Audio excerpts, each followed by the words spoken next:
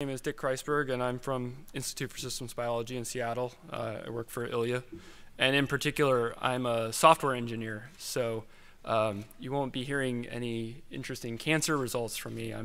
This talk is more about our approaches to tool building, especially in the face of the challenges that TCGA data presents.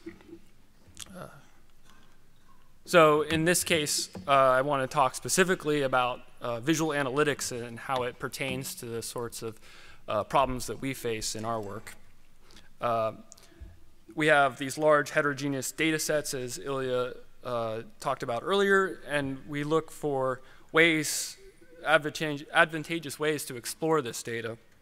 The goal is to allow a person who uses our tool to quickly formulate testable hypotheses about the relationships between different parts of the data or even external parts of the data, such as pathways and outcome. And I'd like to say right away that there's many excellent tools aside from ours, and especially within the TCGA community. You have tools from places like UCSC and Broad and MSKCC. When we talk about visual analytics, there's a lot of things to keep in mind. A couple of them are, well, for instance, the first thing would be how we encode the information. So you might see in this slide, there's a lot of encoding going on. There's color and shape and size and annotation. But the goal is that we want the user to be able to easily reason on what they're looking at. It needs to be as close to their mental model as possible so that they can, when they're performing these complex analyses and operations in the tool, the abstraction isn't so high that they're distracted by it. We also, in these tools, we want to manage the scale so that when we're viewing the data, it's cognitively and visually manageable. We don't want to clutter it or overwhelm the user. And hopefully we can make it interactive so that the manipulation of the data allows the user to focus on the useful abstraction rather than how they're actually manipulating the interface.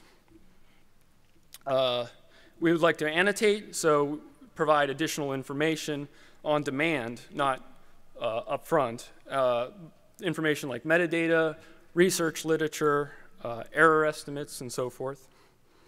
And then sort of the bigger goals are we'd like to connect the data to other sources and tools like the ones I mentioned before and place them nearby in the analysis and the visualization so that the user can gather additional evidence in support of their hypothesis. And of course, at the end of the day, what you want to be able to do is share this insight with others. So you want to be able to collaborate and distribute and collect the different analyses and link them out to everyone else so that you can gather more and more sort of evidence. So quickly, the sorts of technologies that allow us to do this, you might call them emergent technologies.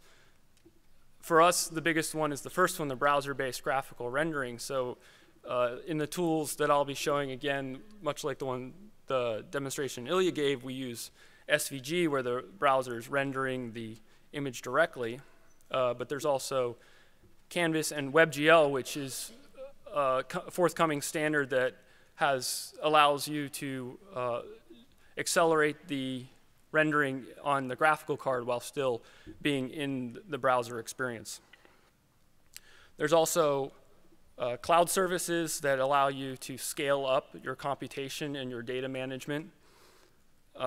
And then new types of databases called NoSQL, and those allow us to have adaptive data models. So often in TCGA, a new analysis is born, and from it a new data model is created, and it's hard in the classical sense with SQL to integrate those models quickly. The new NoSQL technologies allow us to do that on the fly. Also, graph databases, they allow us in the same manner to be adaptive about the types of relationships that we declare exist between the data. And finally, graph computation is a new direction to go in where you can then reason upon the data, especially in our case, that's structured like a graph.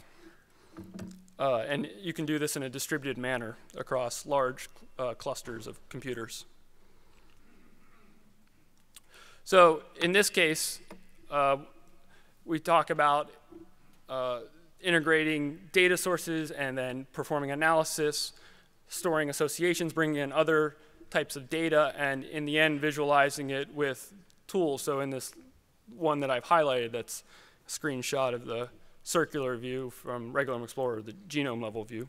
And in my mind, there's another arrow that sort of points from number 5, the highlighted one, back to number 1, because it's really an iterative process where the results are understood and internalized, and then the user proposes a new data matrix to run the analysis on, or a new analysis to run. So I'm not as brave as Ilya, so I won't be doing a live demonstration. Instead, I've just got some screenshots. So in this case, it's, like I said before, the genome level view, and this analysis is done with random forest, created by Timo Erkkilä, who'll be speaking tomorrow.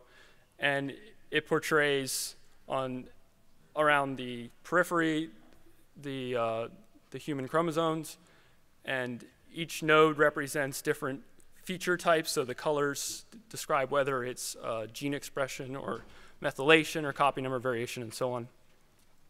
And as Ilya showed, you can bring up the raw data, which is critical for the user to be able to confirm or possibly deny the association that the analysis gave. And I want to emphasize that the circular view is very much a high-level 30,000-foot view of the data, right? There's no particular one little insight that's just going to jump out by bringing up all these results. But it does allow the user to cognitively manage the data using filtering tools like the one that's on the right side of the screen, and to bring up the data and iterate through it, paginate through it. So here's another tool. In this case, the analysis is a metric that measures aggressiveness of tumors in colorectal cancer.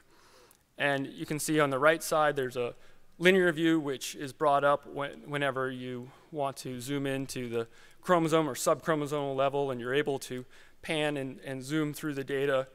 And then you can see on there, there's a pop-up, and from there you can look at the data specifically or link out to other tools like the UCSC Genome Browser. And there's another one, in this case, all pair significance, and in this case you can see the hovering bars would show more information. They can actually be brought up and pinned to the screen, set off to the side so that you can sort of collect your data together and come back and look at it later. And finally, we have the network view, which Brady has a poster in the hall speaking more about.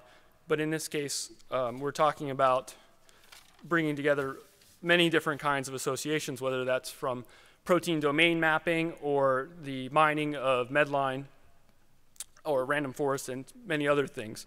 And this is going to be more closely integrated with the entire tool set very soon, but the idea is that the circular view is not ideal for many types of data, and often what you really are trying to get at is the network, the topology of the graph itself. And that will be built up along with, I mentioned the graph computation earlier. We're going to, when our analyses on graph computation become more sophisticated, this tool is ideal for bringing in and reviewing those results.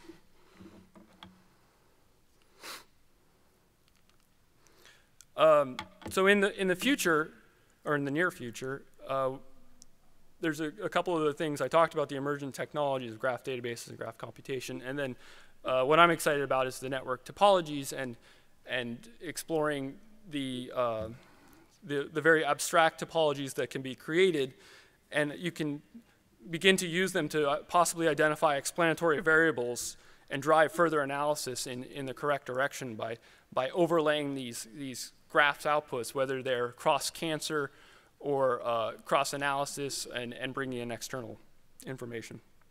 But in a more concrete way, we plan on soon adding explicit retrievable state, so that for any given screen that you've brought up and you're at this point in your analysis and you'd like to share that with a colleague, it's important to be able to just share that to them, not send them directions about where to click and how. And that'll be just a URL-based link. And also, of course, user data import is very, very important. Being able to bring in your own data and look at it in the context of other analyses, or just simply for the usage of the tool and the benefits that it provides. So the website is up, the explorer.cancerregulome.org. The tool is open source, hosted on Google Code, both the Regulome Explorer itself and the underlying rendering tools that create the visualizations that you saw. And we're always looking for more and more people to use it and give us feedback or even work on it with us, and it's very exciting for us. So I'd like to thank or acknowledge Ilya, and then myself and Jake worked on the genome view. The network view is Andrea Eakin and Brady Bernard, and the analysis was done by Vestin Thorsten, Sheila Reynolds, and Timo Erkala. I won't go into all the acknowledgments, but there's a list of some of the technologies that we've leveraged so far in creating these kinds of tools, and our funding and so forth is at the bottom. Thank you.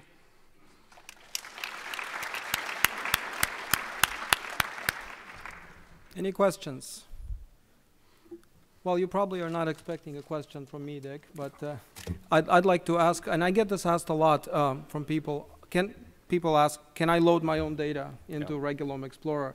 So do you see that being, how do you see that happening? That somebody would upload a data set, or would that be, if it's a very large data set, presumably you would have to, not move it, but do it close to the data then? Right, so that kind of comes back to concrete and formalized data specification, which we're pretty much at this point. And so if they wanted to match our format, then yes, we could provide some sort of either upload or be able to retrieve the data from them and display it.